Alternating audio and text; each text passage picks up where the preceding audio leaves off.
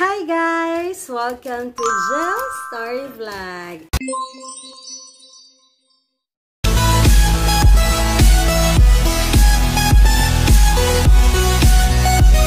Ayan, welcome to my channel again. And to this video, gagawa ako ng solusyon sa mga problema natin sa ating pagka-monetize channel. Lalo na dyan sa mga bagong monetize channel. Ayan.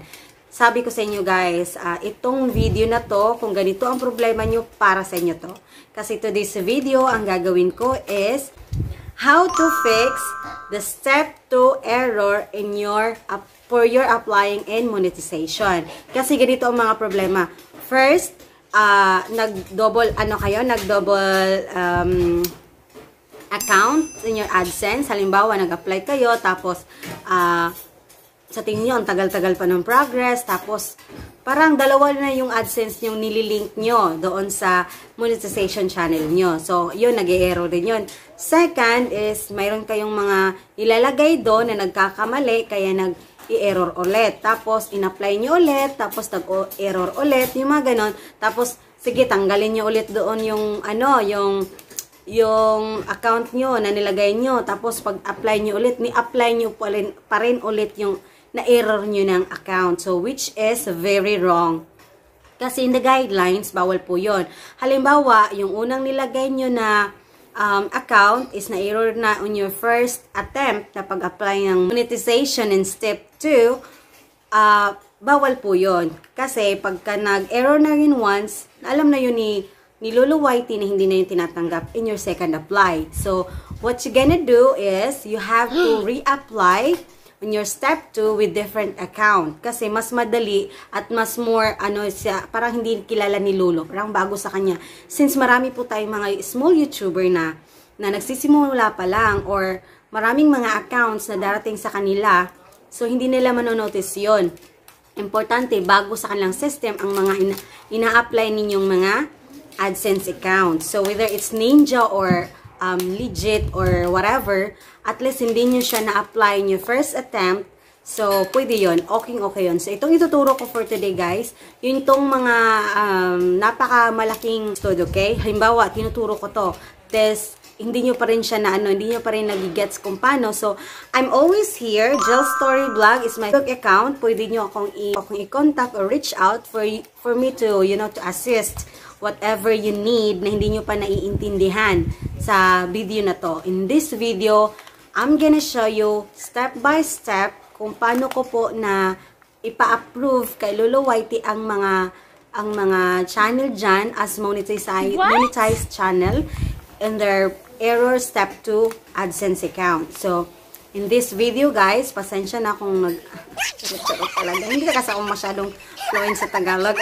Hindi ko talaga siya ganon. Basta bahala na kayo dyan umintindi. So, I hope na maintindihan nyo at you gonna have and get some ideas about this video. So, this video is all about how to fix the step 2 error. Alright? Or how you gonna link or create your AdSense account in step 2 error. Yan. Yung mga ganong bagay. Diba?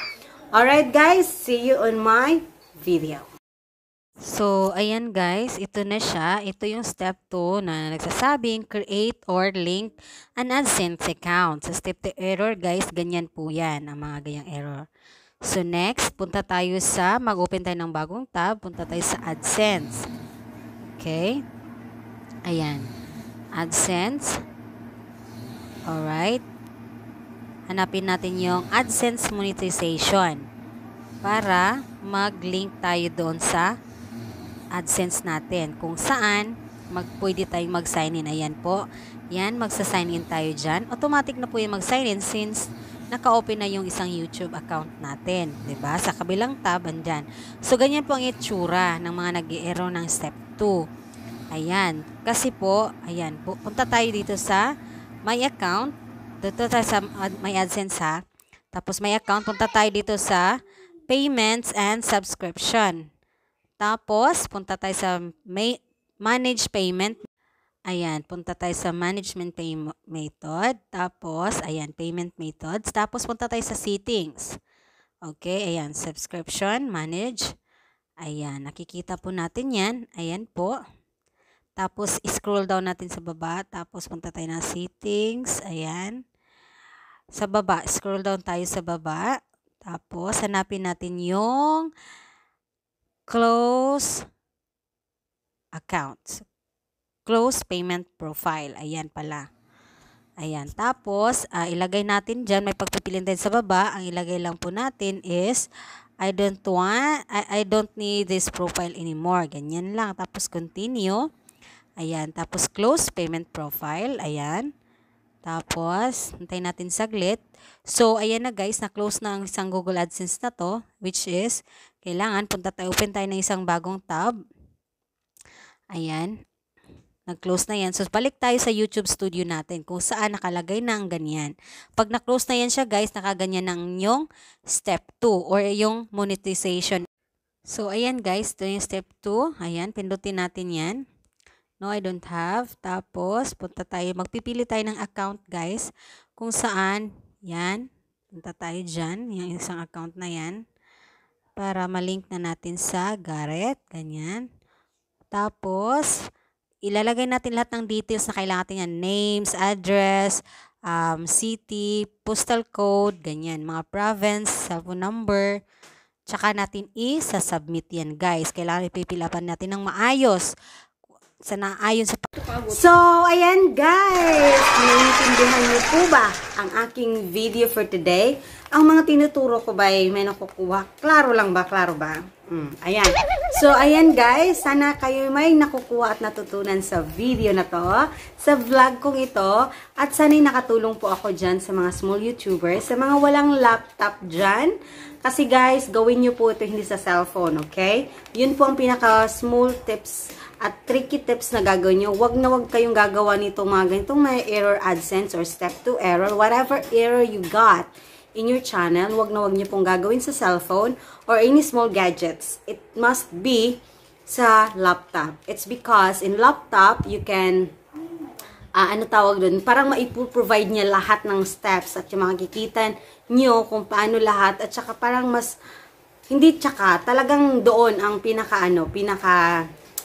anong tawag doon? Basta importante may laptop kayo. Then yung makukuha. Kasi sa cellphone, iba kasi yung parang software niya doon, parang ways niya doon. Parang pag hindi naka-desktop kasi, iba talaga siya. So, talagang maraming nag-i-error kapag, napansin ko, pag ina-apply niyo through cellphone or any small gadgets, nag-i-error siya. Kasi, hindi lumalabas katulad sa laptop, ang lumalabas sa cellphone or any small gadget as I said. So, I repeated it always. Yun na nga yun ang tricky things or tricky steps na gagawin nyo, huwag nyo gagawin sa cellphone, ang mga error. So, kung hindi nyo pa rin gets, kasi dapat guys, pag nag-fix kayo ng ganun, you must understand the guidelines. You must understand what is the, yung mga invalid activity or hindi click, yung mga invalid activity yung nagawa, kaya kayo nag-error, or mga invalid filing up nyo doon. Talagang, kailangan nyo intindihin muna bago kayo lusot lang kayo, ganito pala yun, ganito pala yun. Hindi, dapat ganun. You have to read it and understand it. Saan kayo nagkamali, saan kayo dapat mag-fix, saan nyo dapat ipasok ang ganito, o ganito, ang ganito, ganyan. Tulad nito, may video akong pinakita sa inyo. You have to understand bakit ko yung ginawa. Saan ako So, in this video, guys, you have ganitong mga problema. It's so tricky. It's so like, pag nagkamali kasi kayo ng 3 times or 4 times, talagang nag-suspended yung channel nyo. Most of the time suspended or madidelete yung channel nyo ni YT. Kasi parang fraud kayo. Kumbaga, hindi kayo yung may-ari kasi hindi nyo nasagot ng maayos, hindi nyo nasisubmit ng maayos ang kanyang mga requirements, at hindi nyo naintindihan ang inyong mga violation na nagawa sa guidelines community, mga ganon. There's always a rules and regulation in the company. In the company of YouTube, you have to follow. Because if not, you are fraud. You are like scammer. So, diba? Kaya meron silang mga technician in their software, in their channel, in each channel na sinasahuran na nila or pasasahurin pa. Kasi marami na kasing mga ganon. So, since maraming scammer in the world, so, ganun ka-artist si Lolo ngayon. So, ayan na guys. I hope you're gonna like it and you learn a lot. Not a lot, at least you will learn something on my video. Thank you so much for watching. Just Story Vlog is now signing off. Bye everything! Mwah!